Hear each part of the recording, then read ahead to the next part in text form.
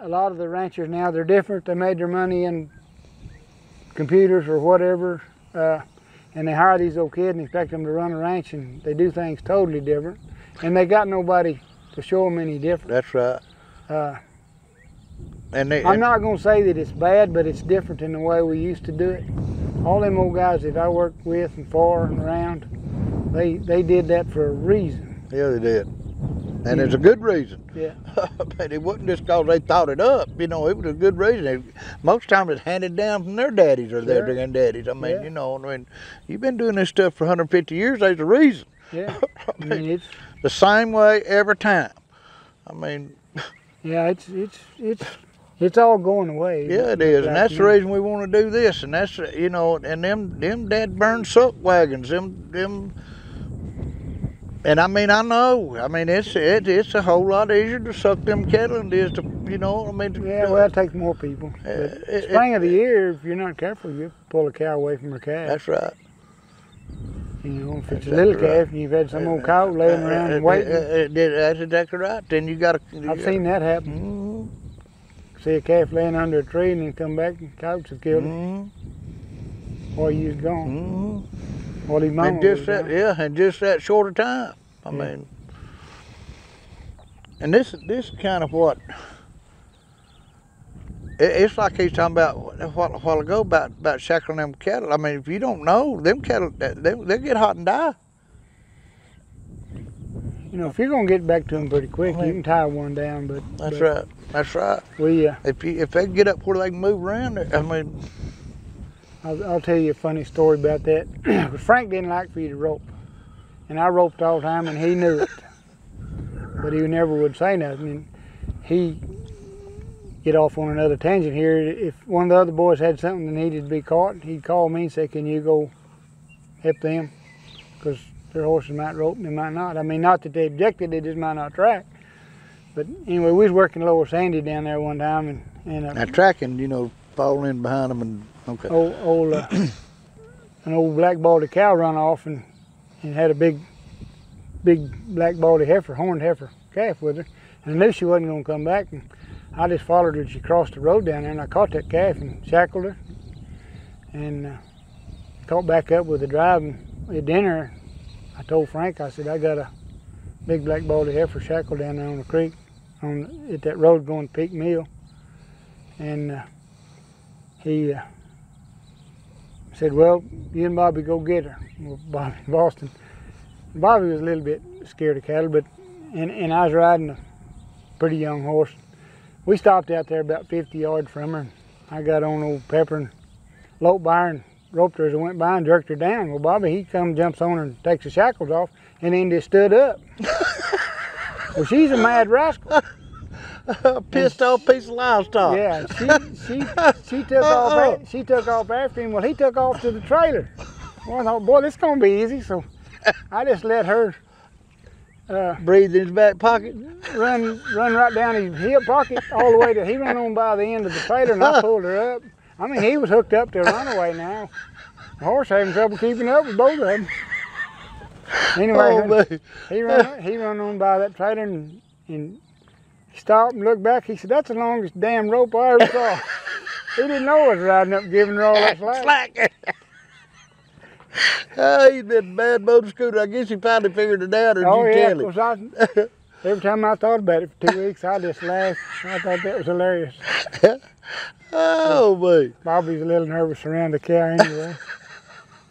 I had something kind of like that happen. You know them old trailers that had that one bar you put on around the trailer and then drop the pin down in?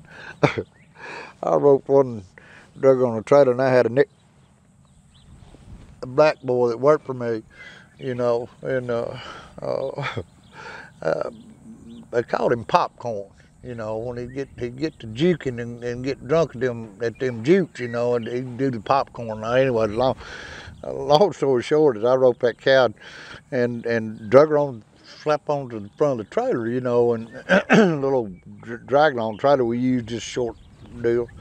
And Bobby's scared of the cow now.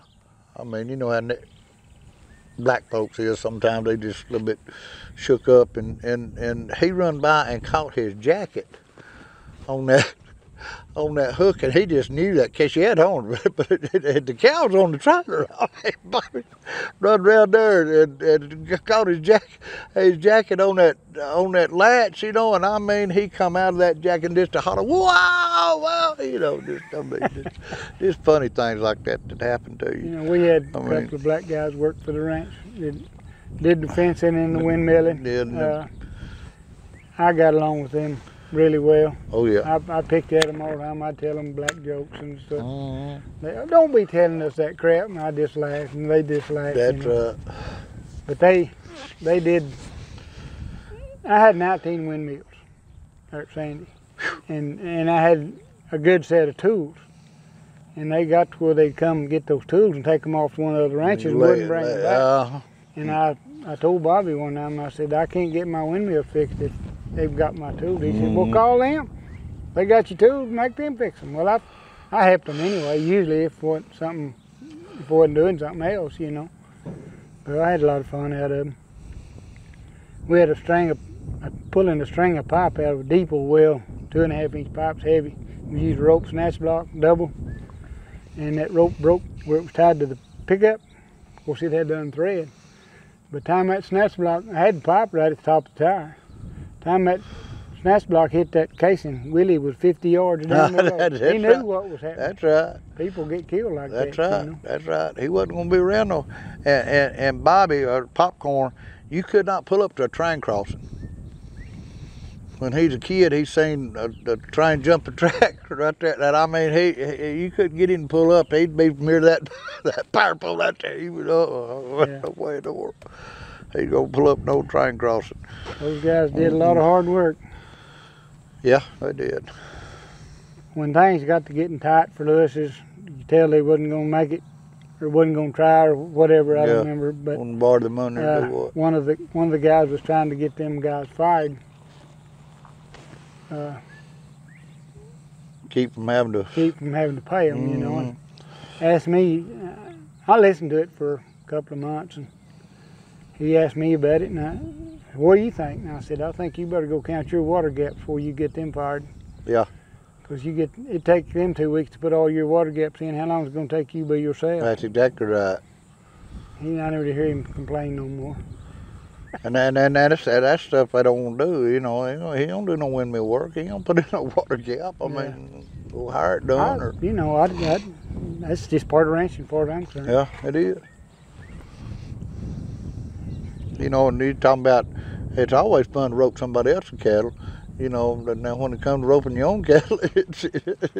Well, you know, I've roped a lot of my neighbor's cattle, and you're not supposed to. I roped a cow over at Haggie's one time, and old Levi turned her straight over back there just like a calf.